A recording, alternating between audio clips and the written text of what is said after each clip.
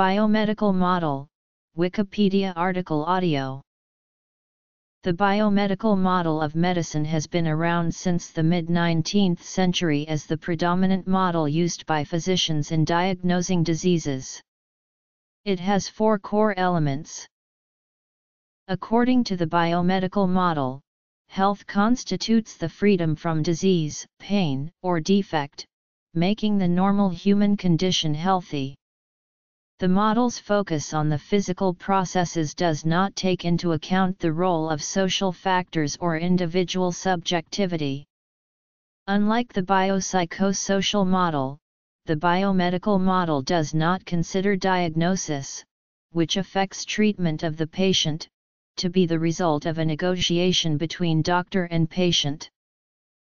The biomedical model of health focuses on purely biological factors and excludes psychological, environmental, and social influences. It is considered to be the leading modern way for healthcare professionals to diagnose and treat a condition in most Western countries.